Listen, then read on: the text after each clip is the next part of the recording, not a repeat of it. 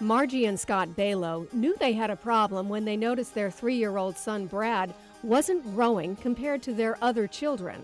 He wasn't progressing with his growth, you know.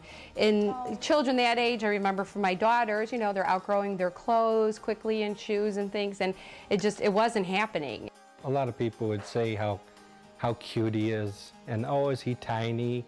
And at first you take that with a grain of salt, thinking, oh, he's cute, but after a little while and you see the other kids growing and start developing more, and he's still that little cute boy, you start wondering if there is something wrong. Initially, Margie and Scott figured that Brad would eventually grow on his own. But as time went by and Brad didn't grow, they looked for some help from a pediatric specialist. We do an entire evaluation to try to find the cause of growth problems.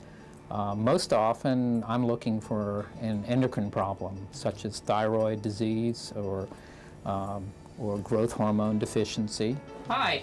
Brad was tested, and to the Balows' surprise, he was diagnosed with growth hormone deficiency. I never heard the term. I didn't really understand it.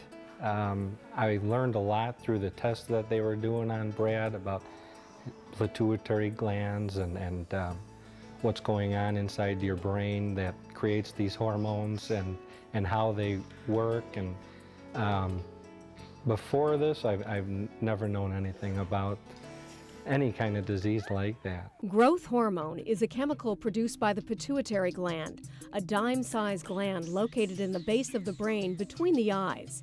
This chemical is produced throughout our lives. In children, this helps them grow. In adults, it helps keep the body healthy. Once it has been determined that a child is growth hormone deficient, he may be placed on synthetic growth hormone therapy to replace what's missing. There are different medications that contain synthetic growth hormone. For the Balows, their pediatric specialist suggested a drug treatment that is injected a couple of times per month. We were initially instructed, a nurse came out to instruct us on doing it. It seems like everyone is kind of getting somewhat used to the fact that we need to do this. It just takes time to get used to it. The fact that you have to give, you know, someone, you know, one of your children a shot is just kind of a strange thing. It's been 10 months since Brad started his treatment, and he's showing progress. He's grown a good 2.1 centimeters. That's very good in the last 3 months. This is a good sign that the medication is working. Nothing makes a child feel better about being short than growing. And nothing, of course, makes the parent feel better than seeing the child grow. So I just hope the medication continues to work and help him grow, and that there's no obstacle to that, so that he can achieve, you know, his full potential.